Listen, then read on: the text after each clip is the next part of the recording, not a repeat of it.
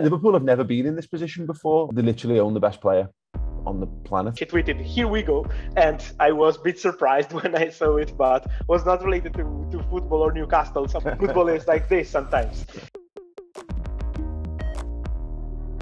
Hello and welcome back on Debatable on 11 Football with me, Fabrizio Romano, ready to discuss together about football, of course, transfers. We are in transfer window and many other things related to football as always. With me today, super pleasure to be joined by Paul Machin from Redman TV, the biggest Liverpool fan channel on YouTube. And not only, how are you, Paul?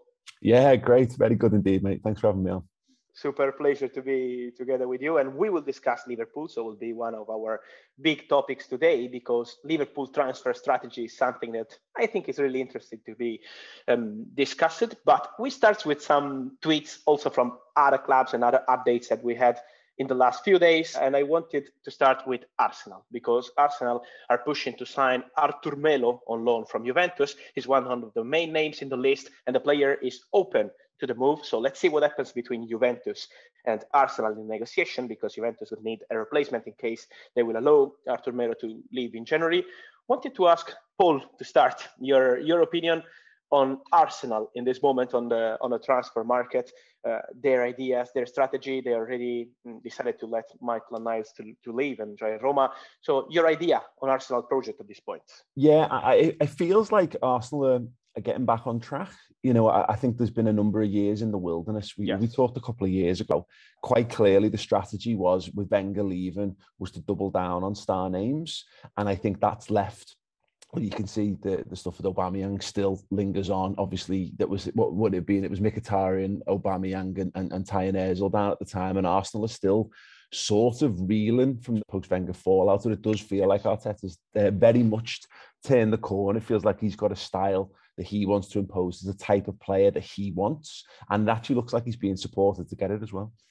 Yes, it's going to be interesting to see what happens with midfielder, because they need a midfielder, but also what happens with striker. And we're going to discuss about Dušan Vlahović future together, one of our topics, one of the most discussed players in the world in this moment. But let's move to another tweet about Manchester United at this point and about Eric Bailly, because his future will be decided soon. And AC Milan are interested in Bailly as potential new centre-back on loan deal. Talks have been opened with the player with Man United. Nothing has been agreed yet. So in the coming few days, AC Milan will decide if they want to go for Bailly as first choice, and if Man United will accept a loan deal for him. Paul, your idea on that one. So you think to let Bailly leave on loan is a good idea for Man United? How do you see this player and his potential move to AC Milan?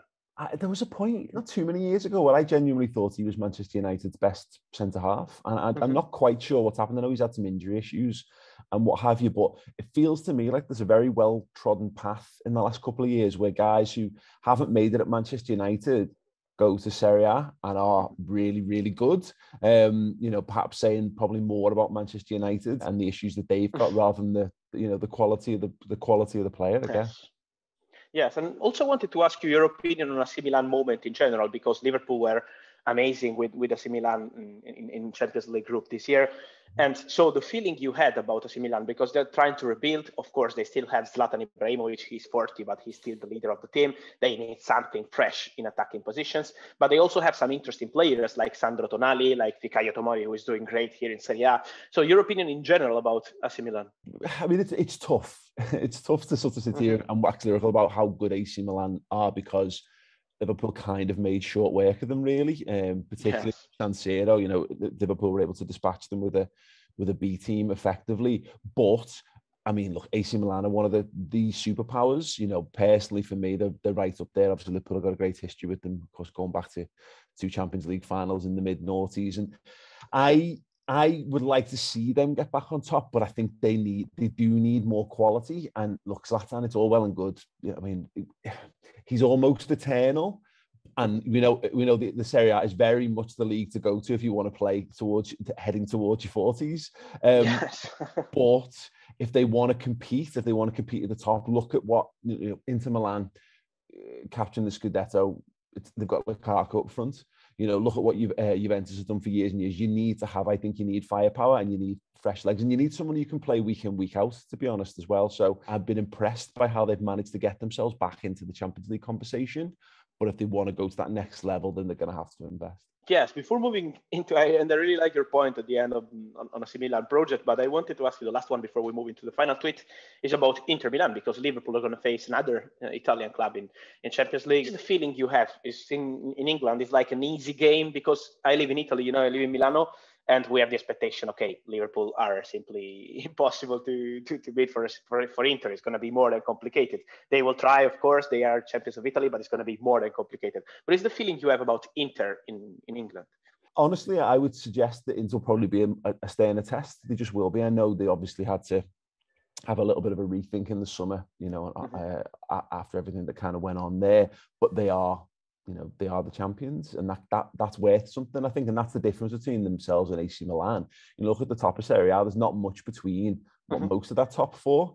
Little part of me that wants to be able to say Liverpool knocked out the champions elect on the way to winning it or something, but I would reckon Inter Milan will be a much more difficult test, and particularly when you get to the knockouts and stuff, and it matters more. I've I say fear, but as I think Liverpool have got a brilliant squad, and it will depend how many of that squad are available by that point. I think we're all crossing our fingers and toes that Salah and Mane come back unaffected from AFCON, shall we say. But no, I think Inter Milan will be a much more difficult test than AC was.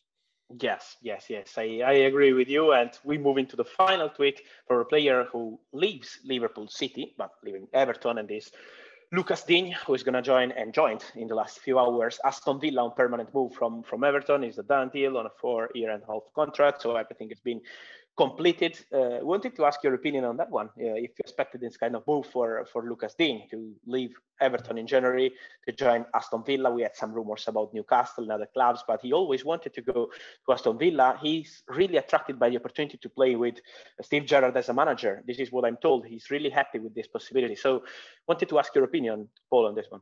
Yeah, no, I think we're seeing that already, aren't we? I think it's an interesting challenge for Newcastle, because Newcastle have clearly got the funds, but the fact that they don't have a manager that's the same level of draw. I don't think the Newcastle project is exciting unless you're 100% excited by money, and maybe playing in black and white stripes and seeing half-naked men celebrating in the stands in the middle of the freezing cold of January. But in Aston Villa, it feels like a much more solid project than the Gerrard thing. Lucas Digne, he arguably in top 3 of Everton's best players, and certainly has been for a few years. I think statistically, he's right up there with the best left backs on the planet.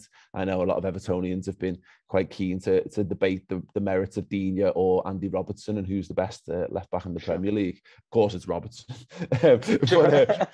but no, that's a steal. For Aston Villa, you're getting experience, quality. He'll add to that side, and that's it speaks volumes to what Gerrard's doing. That in the Coutinho deal, I'm not sure that Dean Smith gets those deals over the line. Yes, and it's gonna be super interesting to see how it works for Lucas Digne, for Coutinho. But the feeling I have, and I wanted to ask you on that one before we move into Liverpool topic about the Liverpool legend, because we mentioned him, Steve Gerrard, but he's doing great with Aston Villa. But I'm told by people in football, like agents of players and this kind of things, they're really attracted by the possibility of bringing players to Aston Villa because of Gerrard, but not just because of the name of the legend. It's not just because he's Steve Gerrard, but because I'm told that he's doing great also day by day in training session, this kind of things. Players are super happy. So you see him one day at Liverpool, maybe. Fingers crossed. I mean, it's an interesting step up. I mean, the big question is going to be, is the step up from Villa to Liverpool, is that one step, or does there have to be another intermediate step? But I mean, look, so far so good. It's very early days. We saw him at Anfield a few weeks ago, and the one thing you can say that's encouraging about his management style is that he demands 100% commitment from his players, which is very how Klopp has Liverpool, to be perfectly honest. But look, Gerrard he carries an aura about him. I think he conducts himself brilliantly as a manager. Or he's a very cool customer with the media and how he handles himself and how he talks about his team and how he talks about his players. He obviously commands respect, not just because he's Steven Gerrard, but he's got a very good demeanor about him as well. So yeah, he feels like a Liverpool manager, but obviously he's very much the Aston Villa manager, and we want him to be as successful as he can possibly be, as long as it doesn't interfere with what Liverpool are trying to do. Of course, it's gonna take time, and we will see. So let's jump into it, into the big one, into the topic one, Paul, and this about Liverpool, of course, with our statement here on Debatable, and this: Liverpool are only looking for new signings at the long term. So the idea, the transfer strategy of Liverpool, this is something we wanted to discuss together with you, because personally, I'm so attracted, I know that maybe for fans on social media it's not easy to see other clubs signing players, but then at the end, when you are on Saturday and Sunday playing football, Liverpool are always among the best teams. Also, if they are not signing many and many players, they signed Ibra Konate in the summer. It was a great one. So I want your opinion on that strategy from Liverpool. I am a big believer in Liverpool's strategy, and as you point out, that doesn't necessarily go down well on social media, because everyone, I mean, we do it ourselves. We all like to stir things up. We like to talk about transfers because it's fascinating. It's really interesting. It's the most exciting thing that doesn't involve kicking a football. Sure. But I agree. I think Liverpool's transfer business has been as close to perfect as a football club's got on it over the last 5 years. If you look at short-term signings and reactionary signings, you have to look back to last January for Liverpool. Liverpool were in a defensive crisis, and they held on and they tried to get a couple of deals over the line late, and they ended up with Ozan Kabak, who is a good player, but I think he's found his level at Norwich at this stage of his career. And Ben Davies, who didn't even kick a ball for Liverpool. But what the plan was always Konate. They couldn't get that done in January, so they were prepared to wait until the summer. And we're already seeing now, he's not there yet. He's not the finished article, but he's much closer to the standard that Liverpool require. And you can see, if this is how good he is right now, another year, 2 years playing under Jurgen, playing with Virgil van Dijk, etc. I think that's been the key to Liverpool's success, is patience. Yes, and I think this is going to change in the summer, of course, because it will be time to have something fresh, to add something fresh to the team. So I expect Liverpool to sign some players in offensive positions, maybe a new winger, maybe a new striker, so something like this. Something in the midfield is also needed. How do you see the summer for Liverpool? Before we jump into Mo Salah contract topic, but summer in general, summer 2022, you expect Liverpool to sign some players? Because my expectation is 2 or 3 signings could arrive at Liverpool. Yeah, I would expect them to add something to the attacking areas, certainly. But I think so much of this will hinge upon, I think there's a domino effect around Salah's contract, which I know we'll talk about in a second. But I think there's a number of sort of plans depending on how that goes. Because if you can't get that done, then what you've probably got to do is go and sign Mane's contract, get that sorted, or maybe get Firmino's contract sorted, because they're all in the similar boat. They're all the same age bracket. You don't want a situation where they're all tied down, but you don't want a situation where they're all not tied down. So there needs to be some sensible thinking there. And then I think that will impact whether Liverpool go for a left-sided player, maybe, or a right-sided player. Because if you know that you're not getting too much of Salah, and you've only got another year of Salah, you get someone in to you either sell Salah or you get someone in to train on the job underneath him to learn the role as best as possible. Or you look to maybe say, can you get some value out of Sadio Mane, and therefore do you need someone else on that side? And you mentioned the striker. We don't even know whether, on Jota, who I think has been a fantastic buy for Liverpool, we don't know whether he's a left-sided player or a striker. He's played mainly as a striker this season because Firmino's been injured. So I think that will impact what sort of profile of player Liverpool are looking for. Of course, and it's going to be super interesting summer for Liverpool, I'm sure.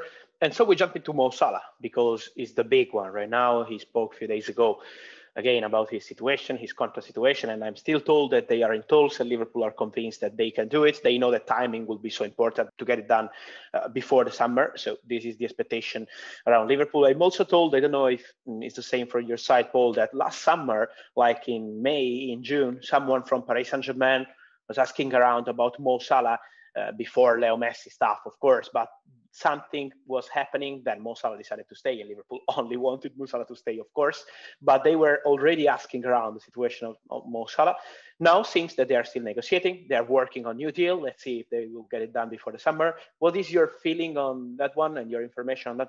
Yeah, I mean, my overall feeling, I think Liverpool are sort of lucky in some situations that the financial situation around football means that I mean, 5, 6, 10 years ago, I think there's more football clubs that would be banging on Liverpool's door trying to get Mo Salah. And I think there's a very small market of clubs that not only can afford him, but also can afford his wages these days. And Paris Saint-Germain are definitely the one. And I can understand that makes perfect sense to me. That's the move where you're thinking, well, Mbappe's going to move on at some point. They're going to need someone to come in, another global icon to kind of fill a mantle and sell some shirts and what have you. And Salah would make perfect sense. And of course, again, the money's there in that regard. So no surprise. Well, Liverpool can't lose Salah. Well, no, exactly. But Liverpool have never been in this position before, Fab, where they literally own the best player on the planet. And, and Liverpool have very much been that club where those players move on. Maybe slightly past their prime sometimes. So as an example, like Fernando Torres is a good example. Obviously, too often Liverpool have let players go before their prime. Suarez, Sterling, being the most recent ones of that, and I've lived to regret it. Really, it's tough because, as we mentioned, it's not just the transfer strategy; it's everything. It's how Liverpool are budgeted. Liverpool are budgeted in such a way that they don't like to have superstars. They don't like to have guys who are earning so far and above and beyond everyone else. But Salah is so good. I think there's one of those exceptions where I think even the entire Liverpool squad would look and say, "Yeah, this guy. If you're gonna break the rules for one guy, you definitely break it for Salah." But Klopp seems reasonably relaxed about the whole thing, which is where I take my encouragement from. There's obviously a lot of moving pieces to this, and it's a shame because I think as fans, everyone would just go, pay him what he wants. Pay him whatever he wants, just get it sorted. And we'd all do that on Football Manager, I'm certain of it. We'd find other ways to make it work. But yeah, Liverpool have got some very, very clever people behind the scenes. I don't think it would be penny pinching. I think it would be part of a wider strategy and not undercut the future of the football club, but also, safeguard the present as well. So interesting few weeks and months. Yes, absolutely. And I still see, as you say, I still see Liverpool confident on that one also behind the scenes. They're still saying that they're working, they're in negotiation also on Salah's side. They're still waiting to see what happens, but with an optimistic feeling. So I hope really for Liverpool they can continue with Mo Salah. I still remember when he arrived here in Italy with Fiorentina, was incredible. Then with Roma, I still remember some Roma fans celebrating when they sold him for 50 million. But then now with 50 million, you maybe could buy even a shirt of Mo Salah. So football is like this sometimes. And let's move to our next topic, Paul, and it's about another fantastic player, in this case a talent, because we're talking about Dušan Vlahović, Fiorentina striker, as Mo Salah was a few years ago. And the statement is, Vlahović will be the next big thing of European football after Mbappe and Haaland, of course. They are the two big stars. But this boy, Dušan Vlahović, seems to be really special. And I also want your opinion, Paul. Maybe if Liverpool could be in the race in the summer, because many clubs are working to sign this boy. It's not kind of Liverpool deal because you need to pay a lot of money to people close to the player. So it's not an easy negotiation. It's not an easy race. But this striker is fantastic. He reminds me of Prime Ibrahimovic. He's scoring goals. He's a leader. His mentality is incredible. And he's playing for Fiorentina, not for a winning club in Italy, with all respect with Fiorentina. But of course, it's not Inter, Juventus, Milan, or this kind of clubs. So what he's doing is incredible. I wanted your opinion on Dušan Vlahović. Yeah, it's interesting because I think he was linked last summer with Liverpool, so we did a little bit of digging into. And I'll be honest, my fear with him, and I have this whenever you see big centre forwards, Liverpool have a pretty bad track record of buying big guys to play up front, and there's been mixed results certainly. I mean, I'm sure he's probably going to go on to have a bigger, maybe higher end career than the likes of Peter Crouch, for example, or Andy Carroll. But Liverpool had Morientes in the 2000s as well, Christian Benteke. So I was initially quite, kind of like, well, I'm not sure but when you see what he can do, I mean, and I also think Liverpool stylistically have changed this season as well, which is why, I think Diogo Jota's goal return has been excellent centre forward. I think when he's been fit and playing, Origi's been scoring more goals for Liverpool because I think the system is being altered to better suit a number 9, which it wasn't previously. The system was built very much around Roberto Firmino. Someone like him, and look, I have a soft spot as a lefty myself. I've got a soft spot for a left footer, of course. But he looks like the total package. Whether he can do that outside of Serie A is that's an interesting question because I don't like this Mbappe, Haaland, and then there's another guy because that other guy. If you think about like Messi, Ronaldo, there's been a third best. Yes. And how many they destroyed? Exactly. Exactly. But look at his age, look at his goal return already, which is getting better season on season. I would be concerned if Arsenal were to manage to get that deal over the line in January, because I think that would make them, maybe not, they're not going to challenge for the top three, but that might make them far healthier candidates for the top four. And then what do they do next season? Yes, would be something big for Arsenal. And let's say the latest about Arsenal for Dušan Vlahović, from what I'm told, is still really complicated to change his mind for January, just because what happened? The player had a big fight with the city of Florence, with Fiorentina fans in September, because they wanted him to sign a new deal. Fiorentina offered him the biggest contract in Fiorentina history, more than Batistuta or any other player in their history. But he said no. He turned down the proposal in September. So it was a big fight with Fiorentina fans. He's out of contract in 2023. But then immediately after the fight in public, he decided to focus on football. His mentality was helping him to score goals. And now the feeling is good again between Dušan Vlahović and Fiorentina fans.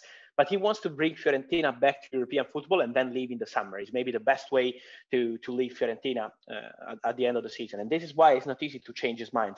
In January, Arsenal are trying. Arsenal have a special relationship with Fiorentina, very good one, also because of Torreira deal in the summer.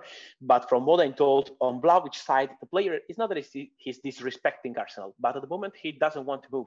And he knows that in the summer he will have many chances, many clubs ready to pay for him. So this is why waiting is maybe the best strategy for Vlahović.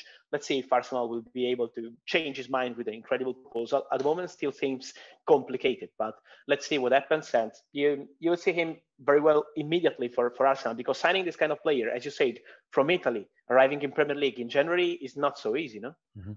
Yeah, absolutely. So, it does take, and look, getting up to the speed of the league and all those kind of things. And there are, again, there's plenty of exceptions to this, and maybe this is more around older players, because there was that trend for a number of years of guys toward the tail end of their careers coming over to the Premier League from Italy and really not being able to get up to the speed. But you can see this guy, it's just what it's, for me, I think it's his character. I think it's his determination. They're the things that Arsenal are crying out for. And also, just from a Liverpool perspective, why I actually think he'd be a wonderful fit for Liverpool, just in terms of his approach and his attitude. You read things from coaches going back to Partizan and beyond, and they talk about that. They speak about there's a guy who's just got this incredible inbuilt determination to succeed.